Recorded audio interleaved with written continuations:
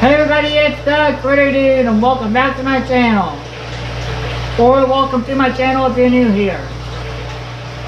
And in today's video, I will be doing an update and a cleanup on my 125 gallon aquarium. So to start off with, I don't think much has changed since the last video. I still have my two tiger Oscars. They're behind some algae, which is going to be cleaned off in this video. I still have my Texas cichlid. I still have my bullet ferret cichlid. And I still have my red devil cichlid. And I'm not sure where he's at, but I still have my Jack Dempsey cichlid. But I did add this guy in here. And this is the newest fish I've added recently. It's a baby largemouth bass, or juvenile largemouth bass. Its tail is a little nipped up, but that happened when I added it to the tank because the other cichlids, when you add other fish to a tank with cichlids that have been established to the tank, they do like to show dominance. So the bass is a little nipped up, but it will heal right up. They don't mess with it anymore. And this bass was quarantined, and I got it onto pellets, and it was all healthy, so I decided to go ahead and add it into this tank. And when it outgrows this tank, it'll go into my pond and grow massive. I also still have all my catfish. I have a couple Irwini cats, I have a driftwood catfish, an Asian bumblebee catfish, a couple spotted Raphaels. There's a driftwood catfish, there's a jaguar catfish, there's a granulosus catfish, and I think that's it for the catfish. I think there's 7 or 8 catfish in here that are hiding up in the rocks and decorations. Another update is, when I last showed this tank, I believe I had 2 Jack Dempsey cichlids, and now I just have one, as the other one passed away shortly after I recorded that video due to, I'm guessing, old age, as it was a rescue, and it was also kept in bad conditions, and it also had some sort of a swim bladder issue, and it had issues swimming, and they got worse and worse as time went on, and it's not really curable, and it ended up passing away. I do have another Jack Dempsey cichlid growing out in another tank though, which will join this tank when it gets big enough. So what I'll be doing in this video is replacing the heater that's on the right, as it's not really heating up very well anymore, but the other one is still working, so it's been keeping the tank warming up. But I got a new heater that will be added in this video to the tank. I will also be replacing the 2 bubble bars that you see in the middle, with one will be bigger and one will be the same size. They were out at the store of the bigger ones, which I wanted to make both of those bigger, but I want to see which one works better, the smaller one or the bigger one, and then I will add another of whichever one works the best. I also might take out those sponge filters and put them in a little bit of tank water and squeeze them out to get some of the gunk out of them. I'm not sure yet. I may not, because they seem to be working fine right now. Also, I will be cleaning the algae that's on the left side. I believe it is growing there because the turtle lights are on during the day that are in a tank next to this tank, and the algae just grown because I don't really keep these lights on much, so I think that's the only way that algae would be growing. And I will also be draining the water out down a little bit, just to about where it's about half full, so about a little bit of, like about a third of the amount of water that's in this tank, just to get some of the old water out. And then I'm going to fill it all back up and top it off. And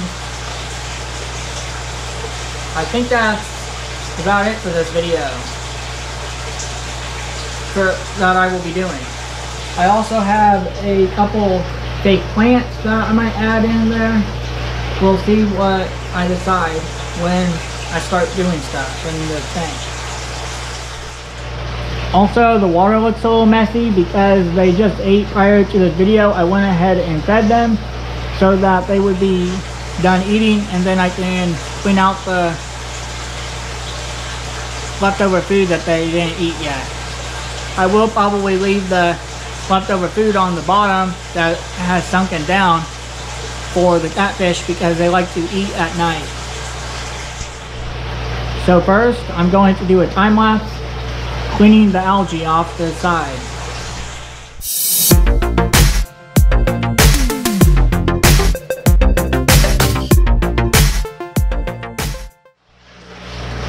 Now that I scrubbed all the algae off, I'm going to go ahead and do the water change and try to get out some of that loose algae that came off the sides. So I will do a time lapse of that, and then I will come back after that's done.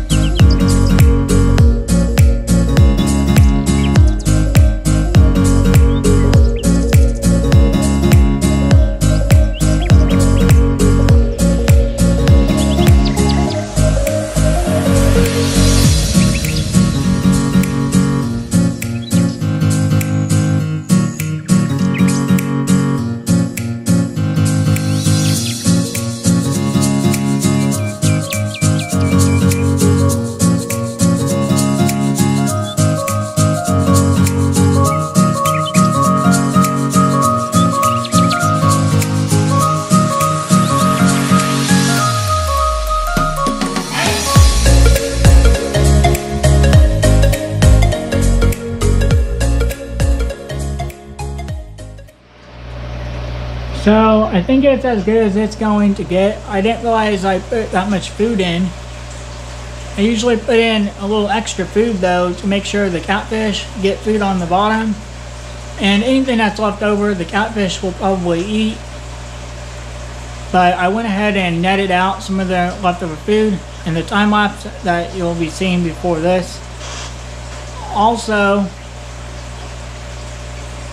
the water is still draining a little bit. I'm going to take the hose out of the water so that the suction stops. And then I'm going to put in the air stones next. So this is one of the air stones I will be using. It's a 6-inch bubble bar. That will be going on one of them, and then I got a 12-inch bubble bar that will be going on the other one. And this is the 12-inch one. Gonna see it, so 12 inches. The 12-inch bubble bar from Magitarium. Also, these air stones, I didn't notice this until just a while back, but it does say to soak them in water for at least an hour before using them, but I've always never done that, and they always worked for me. So I'm not sure if that's really necessary, or if that's just to get off any of the dust from the charcoal that's made out of, which I will rinse them though before I use them. So I'm going to be taking off this old air stone.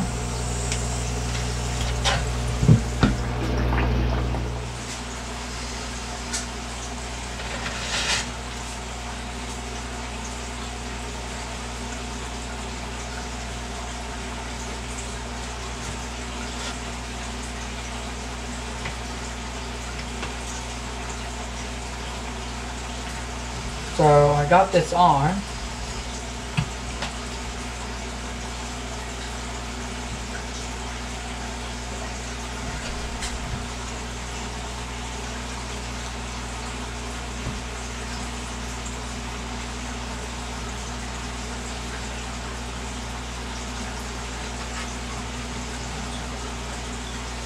Trying to hide it underneath the sand.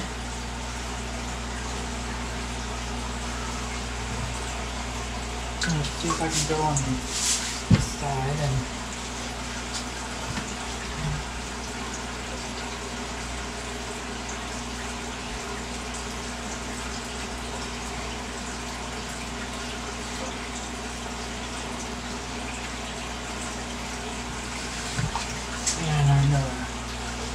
cover.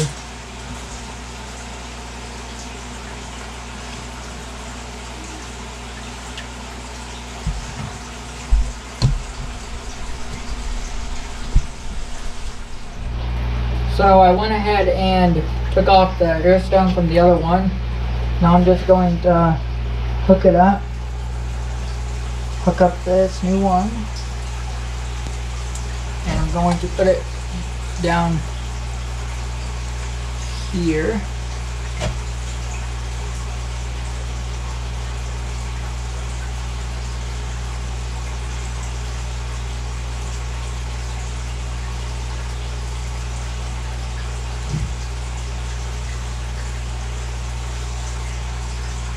Yep, it's all the way under. Make it where you can't see the bubbler. So I'm adding the heater in now. I went ahead and took out the old one off camera, and now I'm putting in a new one. I went ahead and opened up the new heater off camera, so it didn't take extra time in this video, make this video longer. So I'm just going to install the heater. Right out.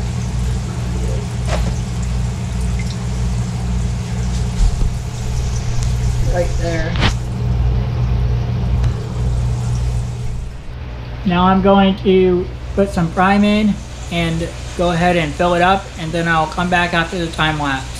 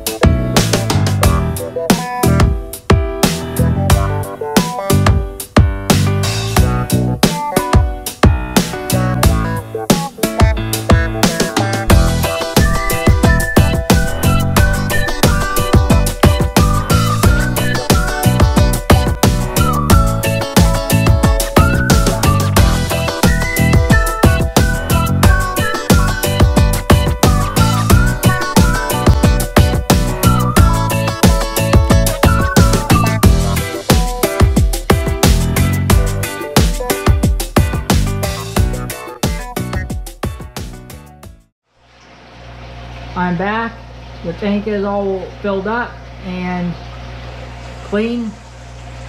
Also, there is a little bit of algae in the left corner in the back that I will end up scrubbing off at some point soon with a paper towel. I can't get it with the scrubber because of where it's at, but it's harmless to the fish, so I just am leaving it there for right now.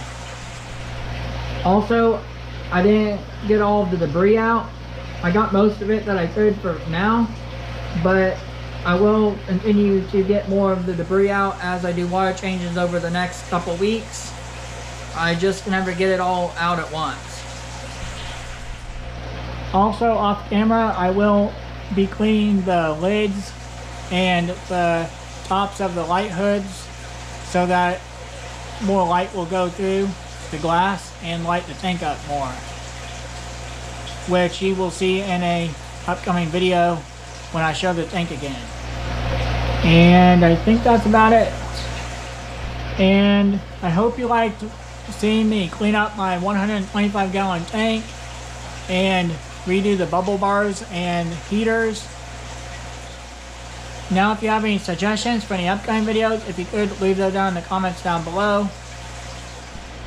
And if you have any comments, questions, or concerns, if you could also leave those down in the comments down below too. And don't forget to comment, rate, subscribe, and share. Until next time, take care.